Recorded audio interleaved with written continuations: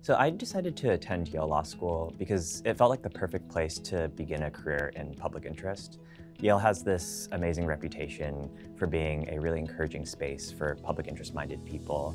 And my experiences here have really opened my eyes to the different ways that I can hopefully bring a positive benefit to the communities that I care about.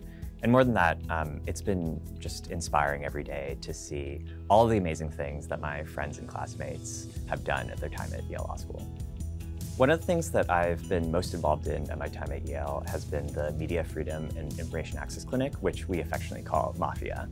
MAFIA's mission is to improve government accountability, to protect the public's right to access information, and to defend the rights of news gatherers.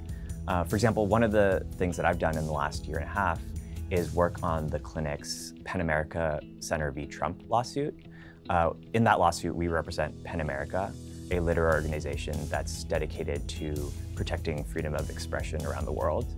And the lawsuit alleges that President Donald Trump violates the First Amendment when he threatens to use and uses government action to retaliate against journalists and news organizations that he disagrees with. The PEN America litigation has been just an amazing experience, and I've been so lucky to work with just the most thoughtful and supportive supervising attorneys and really brilliant and passionate clinic partners.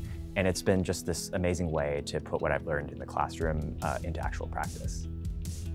Probably one of the most defining things that I've done at Yale is my involvement with the Asian Pacific American Law Students Association, or APALSA.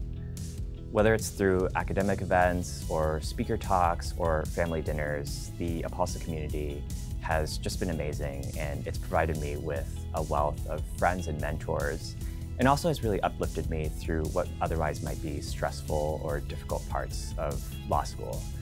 And so the APALSA community really is my family at the law school, and it's probably one of the things that I'm going to remember most fondly about my time here.